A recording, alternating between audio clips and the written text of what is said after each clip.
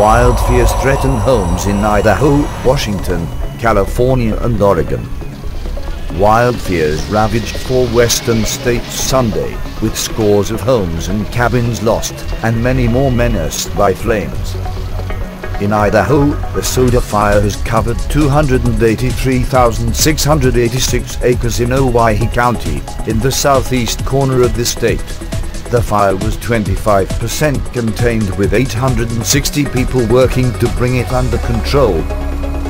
Southern California firefighters battling 3 fires in triple-digit heat could get some relief Monday, as temperatures are expected to drop slightly ahead of a cool down later this week.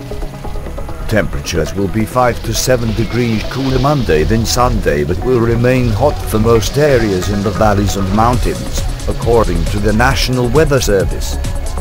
As a high-pressure system over Southern California weakens, clouds, fog and lower temperatures will take hold Tuesday and continue for the rest of the week, with the coolest weather Thursday, forecasters said. Wind gusts are expected to peak Monday and stick around through the week, which could present a challenge for firefighters battling the cabin fire north of Glendora. Western wildfires, a 70-year-old woman dies fleeing home in Idaho as wind-fueled blazes forced thousands from their homes. Cheryl Lee Whistler died from a head injury she sustained after she fell while preparing to escape a wildfire in Lewiston. Idaho County Sheriff's Department confirmed an estimated 30 homes and 75 other buildings were lost to the blaze. Calmer weather across the west on Sunday helped firefighters who worked to contain flames fed by drought conditions. The 1,723-acre wildfire began Friday, destroying 3 cabins and an outhouse. The blaze was 84% contained Monday, officials said. 10 firefighters have suffered minor injuries while battling the flames.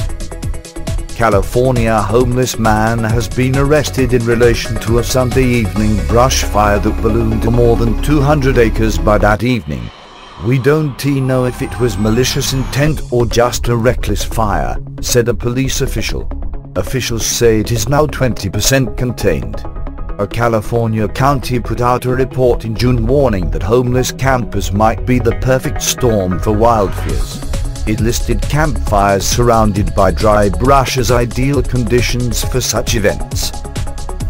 Subscribe to us on YouTube, Facebook and Twitter. You can visit us on www.therealthingme.webs.com.